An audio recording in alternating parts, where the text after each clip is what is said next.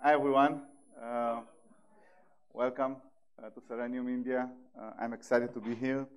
My session today is going to be actually related to the previous session, talking about innovation, what's new, what's coming in web development, in web technology. I'm going to address progressive web application testing strategies. And this is what is happening these days in the market. There is a serious transformation by major enterprises, and I will show you some demos that are switching from traditional web applications, websites, mobile websites, responsive websites, towards progressive web applications. And there are reasons why they are doing so. And I will cover the reasons, and I will cover at least my agenda on if I am in your seats, I will build a test plan for progressive web applications. Just a brief word about myself. My name is Eran Kinsbruner. I'm a director and evangelist at Perfecto. Perfecto is a cloud company providing infrastructure for testing web and mobile native applications in the cloud in different locations. I'm there for the last more than 6 years, actually. Before that, I worked at Sun Microsystems on the Java to Micro Edition SDK. I'm the author of the Digital Quality Handbook and working on a second book that is about to launch later this year. I'm actually sharing and collaborating with a few guys that are in the room right now on the second book, so stay tuned. In today's session, I'm going to talk about the DevOps transformation, what leads towards the adoption of progressive web application. I'm going to talk about what is a progressive web. Not many people are looking into this technology and are not really familiar with what is progressive web, so I'll try to guide you and arm you with what it takes to actually move from one web application to a progressive advanced application. If there are time for questions after the test strategy definition, I will be happy to take questions. I'm here all day, so if you don't catch me during the session, you can catch me after the session. Just one word about the image, what you're seeing. This is the Guardian website in the UK. It's built as a progressive web application. And as a teaser, progressive supports offline caching, meaning if you have zero network connectivity, by the implementation of progressive web application, you can actually still get content and engage with the website. When the Guardian is offline, the attendees or the users of this website can actually do some puzzle and crosswords. So that's one way of engaging with the user, even when you have either zero network or slow network connectivity, and it's part of the implementation. So past versus the future. How many here are doing web testing on a responsive web application today? Almost everyone, okay? It's not the past, it's the future actually, but it's the current. The future of responsive is progressive, okay? So progressive web, if you want to think about what's really the future, it's a responsive +1. It's an advanced responsive web application, which has much more capabilities that are bringing the web closer to a mobile native application user experience and capability. And I will tell you and show you how it looks like. Today, there is a huge gap, but it's closing, between mobile native applications and web applications. It starts with sensors that the mobile devices have and the web doesn't, or has limitations in engaging with sensors. It comes to different network conditions that the mobile devices work with, 3G, 4G, these kind of things, different carriers compared to the website. And there are many others. There are sensors like Face ID and fingerprint that you have on the mobile and you don't have right now on the web. This bridge or this gap is getting closed by the browser vendors. We see both Chrome as the early adapters as well as Firefox and Microsoft Edge. Safari from iOS 11.3 also supports progressive. So most of the browsers are starting to close the gaps in bringing the mobile capabilities into the desktop web. And we see today, if you go to google.com, which is a progressive web, you see the icon of the microphone, right? You can actually inject voice to Google from your desktop, not from your mobile. You can do the same thing with locations and some push notifications today with different desktop browsers, right? You get this allow and block all the time in your desktop browser. So there are already capabilities today in the desktop web that are close to mobile, but it's still not complete. And the browser vendors from both Microsoft, again, Mozilla, and Apple are starting to close these gaps with moving towards progressive. I don't know how much you can see back there, but that's a nice website. I don't think that everything that it's in here is fully accurate, but it's kind of showing you the differences between different browsers and how they support different capabilities. So if you look at the left hand, this is the Chrome on this Windows 10 machine, on this Windows 10 Surface. On the right hand, it's an Edge, Microsoft Edge 17 on the exact same machine. You can see that there are some red marks here, which are green here. I can give you, I can read it for you guys. So home screen installation is not supported on the Edge 17, but it is supported on the Chrome on this Windows machine. And I'm not even taking it to the mobile devices. So even on desktop machines, the browsers today without responsive and progressive technologies vary between the different capabilities. And from a testing perspective, you need to be aware of these capabilities. There is a website called What My Web Can Support Today. I have it in the, I have the URL in this presentation. You will get it. You can just go to a website and see what is supported from an API standpoint and how you can engage with the web from your application as well. So let's dive into mobile native versus progressive web. Okay. Today, when you are developing a native mobile application, you need experienced teams, right? For iOS, you need guys who are strong at Swift code development. With Android, you need Java developers, right? And for web, you need Java and JavaScript skill set within your team, okay? So these are varying skill set and also varying technologies. We know that for native mobile application, as in the keynote, Appium is the de facto. Selenium is the de facto for web. But you also have XCUI test, and you have Espresso, right? You have different frameworks, different skill sets, different technologies that support different native mobile applications. And oh, by the way, once you develop the native application, you need to also deploy it into the App Store, right? To Google Play and to the Apple App Store. And it's a process. And if you are thinking about DevOps, Agile, continuous deployment, going all the way through the App Store after fixing a bug, and waiting for the approvals and all this process sometimes takes time, and you want to be much more agile. Progressive, in a sense, comes to kind of bypass the App Store with permissions, of course, from Google and Apple. It's not something that is a hack.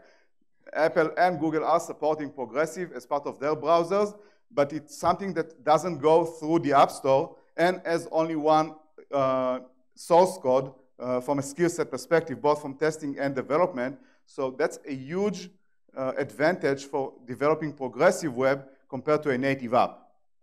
Still, there is maturity, and I will talk about the differences, but from a mindset and from a thinking forward, organizations like eBay, Pinterest, Twitter, Instagram are already implementing today, that it's in the market today. If you go today to Instagram.com or to Pinterest.com, Flipboard.com, you name it, and you add a shortcut from your smartphone, Android or iOS 11.3 and above, to your smartphone home screen, you get a progressive web installed on your app without going through the App Store, okay? You have kind of a native app running on your smartphone devices without installation through App Store, all this certification that you need to go, UDID, the mess with signing application and these kind of things.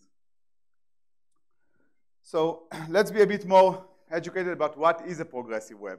So basically, if you go to Wikipedia, it will say a lot of words. I will summarize it for you. Progressive kind of brings web and mobile together, okay? It bridges the responsiveness of the web application, what you know from responsive web, and most of you are doing responsive web today. So responsive web means you have consistent user experience across all different platforms, mobile and web. Progressive, on top of that, brings also advanced capabilities. I will name a few. Offline caching, push notifications, working with sensors, camera, location, audio, the microphone of the device. So if you want to inject, like work with Siri or inject a voice, record a memo from a progressive web application, it is supported today. Doesn't work well on iOS, works better on Android for my research, for my initial research, but Apple is catching up with progressive web capabilities as part of Safari, okay? But still, these are in a nutshell, this is what a progressive web application means, okay? Responsive plus advanced capabilities.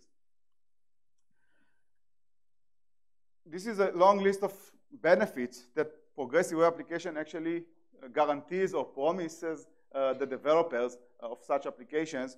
And I mentioned the offline caching, right? You can work with almost zero network or with no network at all due to this offline caching. You can register your progressive web application to get push notifications. Imagine twitter.com today. Everyone is tweeting from Selenium conference. Twitter is a progressive web application today. If you install progressive on your iOS device today, you will get Twitter Lite. That's the name, okay? And it can register to get push notifications when someone is tweeting, like any native Twitter mobile application that you are familiar with. It's responsive. I told you it's a superset of responsive progressive, so it works on all the devices. I found some bugs. I will share with you some of the bugs, but it's supposed to be a responsive kind of application. If you look at what the organizations that already are early adopters of progressive, what they are saying about their motivation to move to progressive, 80% marked caching offline or offline caching as the top reason to move to this implementation. eBay is among the early adopters of progressive web application, and I will explain why. Add to home screen, it's another feature, okay? Adding this shortcut to your smartphone, adding like a link of a native app from the browser to your smartphone, it's a huge advantage, and it's a very usable thing. And I will tell you also soon why. Think about storage, size of the application, response time, and all of these performance-related capabilities. But that's a teaser. Push notification also, quite a lot of people like this ability to get push notification from a web application on their smartphones, on their mobile devices, like they get with native apps. I want to read everything here. This is just, and if you go to PWA stats today, and it's getting updated all the time, PWAstats.com is an aggregation of case studies for organizations who already adopted progressive web and what they've seen as a return on investment from doing so. As an example, I can read Best Western River North Hotel sees 300% increase in revenue with new progressive web application, okay? This is just one example. There are plenty of more examples. If you want to try progressive, I mentioned just a few, Twitter, okay, Pinterest, Instagram. You can go to a website called pwarocks.com. It's being updated, Flipboard. All these websites are adding more and more samples of progressive websites. Google built an entire agenda about progressive with full set of documentation, code samples, test cases that you can start using and learn about that. But still, the testing is at the heart of this session. Testing of progressive isn't easy. It's very challenging, and I will explain soon why. I don't know, before I go to this slide, how many guys in the audience right now are looking at progressive or learning about progressive? Okay, much less than the ones that are doing responsive. So from a recent survey that I did during a webinar a few weeks ago, actually, 32% of the attendees, and there were about 2,000 attendees, were saying that they are looking today into progressive web.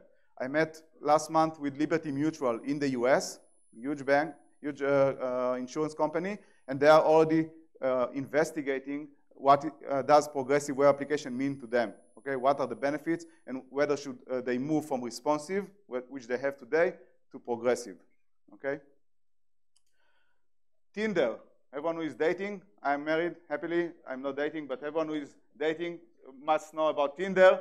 And Tinder's seen in Android look at the comparison of the native app versus the progressive with almost the same set of features and capabilities.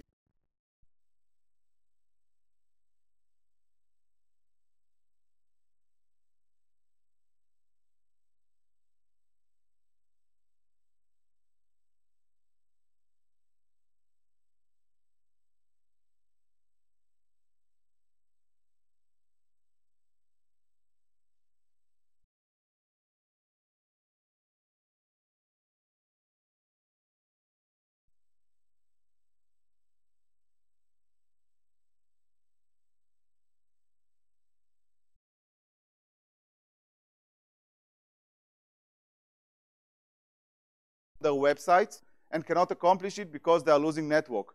So in their implementation with offline caching that is being done at any given point, when the network connection is dropping due to service workers, and I will explain what is a service worker soon. Service worker, I'm back. Service worker enables the application to store data, and it's different between an iOS and Android. I will also show you what the difference is. So you can continue the journey up until adding to the cart. You cannot obviously do the payment without the network, but you can accomplish adding an item to the cart on eBay, even without network, in their progressive web application. Once you get back online, you can complete the transaction, okay? And that's for them a huge advantage of moving to progressive web. That's a sample of Instagram. Instagram, Facebook, everyone is using that. You cannot see probably the small text, but that's the mark of last device info time. So for my mobile device, when I'm online, it always like do some polling and offline caching up until I'm offline, if you like. And based on that, it can always preserve the state, preserve the session that I'm using on my mobile app, on the Android or iOS progressive on my device. And what you're seeing here, and I will show you from a web browser so you can see it better. If I go currently to flipboard.com and use a website, that's a progressive web. Okay, everyone knows the Chrome tools. It's, by the way, supported on Edge and Mozilla as well. For Chrome, everyone knows the Inspect. When I go to the Inspect tool, you will see that there is a special tab called Application. Maybe some of you are familiar with that. What's relevant for you in the Application tab in regards to progressive are two things. One is the manifest, okay? Manifest, like in an Android APK, you have a manifest file. In iOS, you have an info.plist, which kind of describes the application. That's the descriptor of the progressive web application. It will identify the background theme, the colors, the launch URL, okay? How you want, when someone is adding the shortcut to his device, launching the progressive web, which website, which page is going to see the first time he's doing that. Icons, whether it's opening as a full browser or as a standalone application. Landscape versus portrait. You can define a lot of things in the manifest file depending on your implementation. You can test add to home screen right from the Chrome tool as well, okay?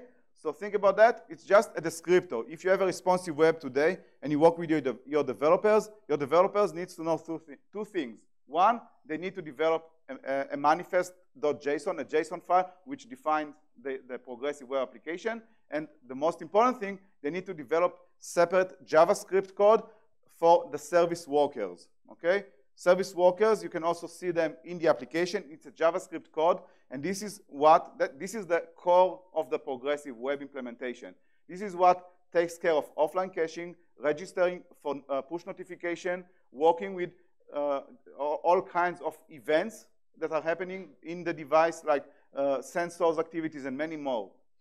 This is a part of your implementation of your website, and it needs to be maintained. This is why if you're switching from responsive to progressive, manifest, service workers, this will be your first steps to develop, to implement on top of your website. And you have tools like Google Chrome Inspect tools and the Edge tools as well for Microsoft that will allow you to do the basic implementation, the basic testing. It's not enough. So this is how basically it looks. You can do some initial push testing here for the push notification. In Instagram, you'll get an allow and decline push notification. When you do that, you can click on push. You will see that the allow is actually being pressed on. If you want to see all the service workers, you might have more than one, of course, in your progressive. You go to, on Chrome, you go to a URL called Service Worker Internals. You will see all the lists that are running, all the list of progressive web application service workers that are currently running on your browser. And you can start engaging with them. You can get logs, you can stop and start, okay? You can access that URL from here. So definitely, Chrome has done a good amount of work to support the progressive web early days, early implementation, and you can use that out of the box.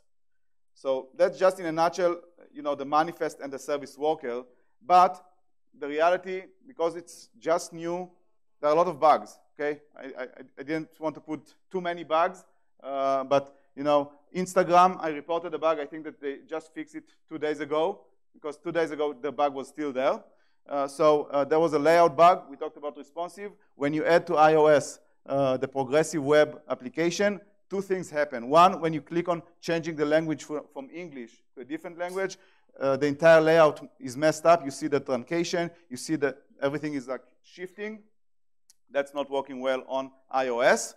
Second, and that's a common thing across all progressive web application, working with third-party logins. Most of the web applications today have some kind of an integration, either to Instagram, Twitter, Facebook, LinkedIn, whatever, or other third-party. Preserving the credentials, whether I'm doing it using Face ID or just use a password, simply doesn't work, okay? Each time I'm logging into Instagram on my iOS device for the progressive web, it loses my entire credentials. I need to do it over and over again. Obviously, I'm not using that. Okay, it's a nightmare. So if you look at my device, I still have the native Instagram and still the progressive, but that's an example on Instagram. This is Tinder. Tinder, when you flip from landscape to portrait, again, it's not really responsive. It should be, but it's not. So that's another layout UI bug. Okay, so we talk about some third-party login issues. We're talking about I will soon show you some sensors, backward and miscompatibilities, as well as layout and UI issues. So I'll just go in a few seconds again about the progressive web app foundation or the architecture. The architecture consists of two things. One of them is the manifest. The other one is the service worker. It's the JavaScript code that manages the entire core of your application. You can work with your developers. You can work with the internal tools later on to see that it works fine as implemented. But that's the basic for you to get started with implementing a progressive website. The installation process is unique between iOS and Android. Okay? If you do it today on your Android and your iOS, an installation of a progressive website, let's take Instagram as an example. For Android, it's going to be an APK installed on your device, and a Chromium-based APK. It's not a traditional APK. It has a weird name that is being given. And on iOS, it's actually not an IPA at all. It's a subset of Safari with advanced permissions to sensors and other stuff. So you can think about some kind of a hybrid type of application. But again, it's not an IPA. And that's where the challenges begin. Okay? Why is that a challenge? We're talking about web across mobile and desktop. Okay? You're starting to, how do you test your responsive web today? Using Selenium. Okay? When you move from Selenium to a mobile device and you want to test some kind of a native application, Selenium cannot interact with the home screen of a mobile phone, especially not with native applications. This is where Appium, right, comes into play. You need Appium. Dan Kuehler is here with us. Thank you. So you need Appium to launch the application. But this is not really an application. And so today, that's what maybe I'm pitching it to you, Dan, and the community. There is a gap today to launch progressive web shortcuts from a mobile phone. And this is breaking the entire testing activities, because you started on a desktop web. The flow is, I go to Tinder.com or Instagram.com. I then go from my mobile device, I add it to my home screen. I then want to launch it. So it will launch in Safari or on Chrome if I'm running on Android. I cannot continue my flow. I cannot run it on a mobile device because I'm blocked to launch this shortcut.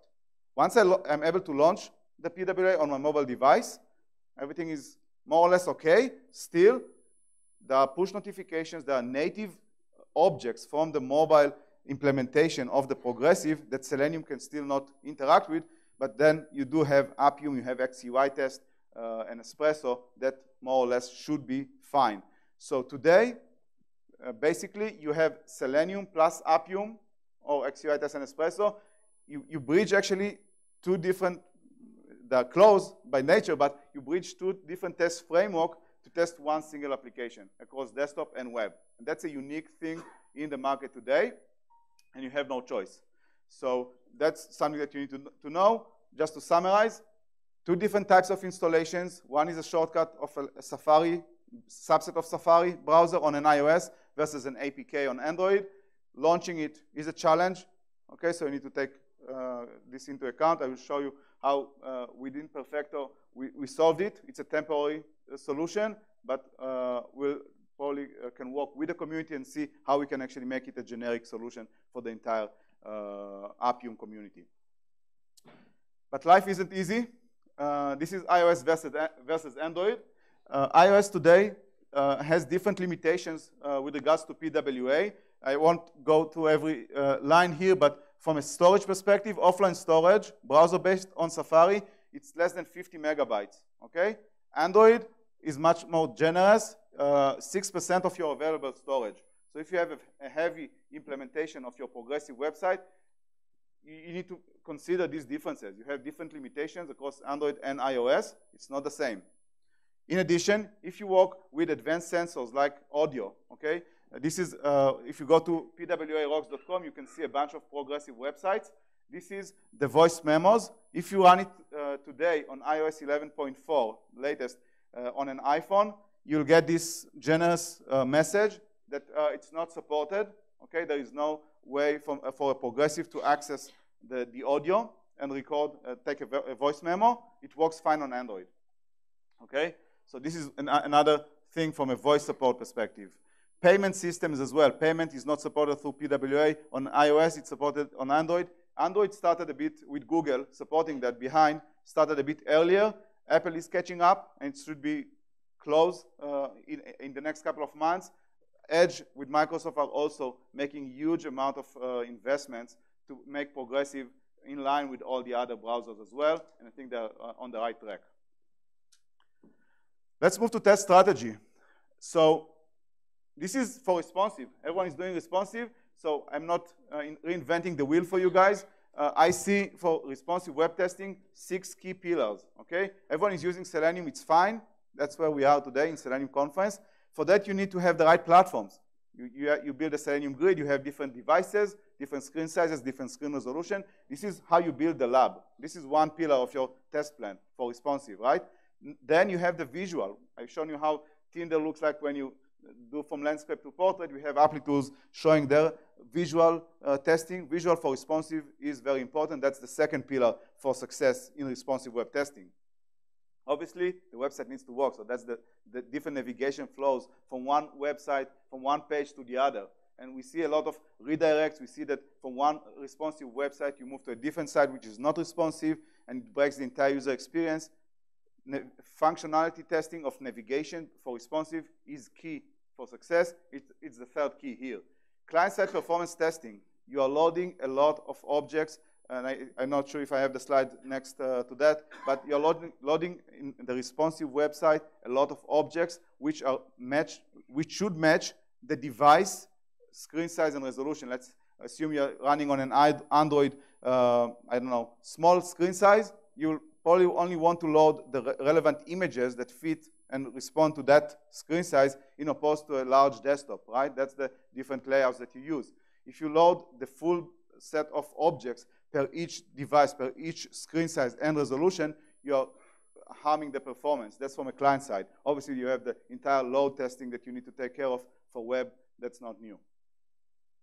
Accessibility. Accessibility is something that people hate to talk about. I know that Manoj, if he's here, Manoj is talking a lot about doing accessibility testing for web with Wave, with AXC. There are other tools that are used. Accessibility, I think, soon to become very much, I would say, mandatory for all web developers. So accessibility for responsive isn't different. You need to take care of it also from the mobile side, not just from the desktop web. It's responsive. So accessibility is the fifth pillar. And then you have the test environment conditions. Responsive on web is one thing, but responsive on mobile, when you are traveling, you are roaming. I have with me a colleague here, Wim, who is from Netherlands, Tele2, is challenged with roaming. And I don't know if it's a responsive. It's a responsive, I guess. So testing network conditions, testing environments is definitely a key, is the sixth key. That's easy peasy, right? That's just responsive web. So I have another six. That's for progressive. If you want to test progressive on top of responsive, you need to make sure that the manifest itself makes sense, okay? And the manifest has different parameters, different capabilities, like launching on standalone versus in the browser, different layouts, different themes, colors, icons. You need to make sure that the manifest is matching the user experience when you work on different devices and different platforms. Validate the service workers. That's one of the most important things. Moving from offline to online, registering to push notification, working with the sensors that I talked to you about. Okay, so these two lines, these are very unique to progressive, but still you have also the additional capabilities. This is the third part, validate PWA specific capabilities. What does it mean? I showed you the audio, right? Audio, image injection, voice injection, offline things. These are specific scenarios that are only relevant to progressive and only relevant on the mobile phone. Okay, so you need to extend your responsive test plan and add the unique capabilities that you will get from the progressive web implementation. So that's the third thing. Test across platforms, inheriting for responsive, but still, this is different. I'm not repeating myself from previous slide. This is different because iOS and Android, you remember the table, behaves differently. So it's not just testing a smartphone on iOS and a smartphone on Android. You need to take into account the different limitations, like offline caching storage limitation, 50 megas versus 6%, and more sensor-related stuff, payment versus not payment, no payment support. So properly test across platforms with regards to progressive. Test automation and object strategy. I talked to you about thinking outside of your Selenium hat, taking Selenium plus Appium plus maybe some visual tools, and you start to combine for one single application a bunch of test frameworks, okay? And you only have one JavaScript source code to test, but you need multiple test frameworks in that regards to have full test automation coverage. Google's PWA checklist, okay? I gave Google a heads up here, and I think they are, I would say, in front of the market today from thought leadership, from documentation, from tools that allow you to get started with progressive. They have some push notification tools that you can use to test the push notification registry in progressive, and many more. So I will run a bit faster here because some of the things I showed you. This is how a manifest and a manifest test would look like in the inspector, in the Google Lighthouse tool. Google Lighthouse, this is where you will get the access to this manifest and service worker testing. You can see here some of the parameters that you can test, whether it's standalone versus, this is the standalone implementation. This is how it looks like. On the right hand, this is a standalone display covering the full screen. The progressive will cover the full screen like a native application. On the left hand, it will be a browser-based user experience. So it will be the same content, but displayed within a browser UI. So you want to actually make sure that you test for both. It's a simple configuration change in the manifest JSON file, and you will see that it reflects and looks correct. Your end user won't do it, right? But if you want to support both, you want to make sure that both work. And you can do it very easily with Lighthouse. This is the service workers. I talked to you about it. This is the Twitter Lite, how it looks like. you have full access to the JavaScript source code. You can test push notifications from here. You can analyze the code and get logs from what's going on within the Google Lighthouse and the service internals, Chrome, that I showed you in the beginning. So tools are there. That's more like URL, so you don't need to remember. I put it in context. This is how it looks like. You go to Chrome, inspect service workers, Chrome service worker internals, and you can start engaging, stop, inspect, unregister a service worker in a PWA application exactly from your Chrome browser. You don't need to write any code here. You can start doing it automatically from the browser itself. This is the specific capabilities of PWA, right? Google Maps also, it's a PWA application, so it means that it works with GPS, it works with location sensors, okay? You need to make sure that these are working fine across all platforms, Android and iOS. So this is just zooming into a mobile-specific capability that was inherited by Google on their Google Maps progressive web application, okay? So just think about web and mobile combined together, and the test cases are actually growing in that regard. Automation is key here.